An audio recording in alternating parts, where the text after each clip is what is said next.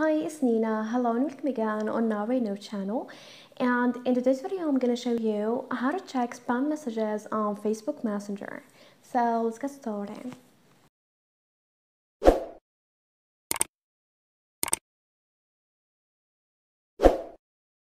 Well, after getting the app, and if you want to see your message requests or spam messages on Facebook Messenger, here the first thing we're going to do is to tap on the three lines at the top left corner.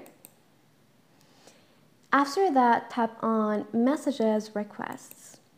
So here normally all messages requests will appear, and next to it we have spam. So here I'm just gonna tap on it, and of course you can delete it or block it if you want to. Also, you can reply to that message. And if you reply, this person will be able to call you and see information such as your active status and when you've read their messages. And this is it. This is how to check spam messages on Facebook Messenger. Thanks for watching. See ya.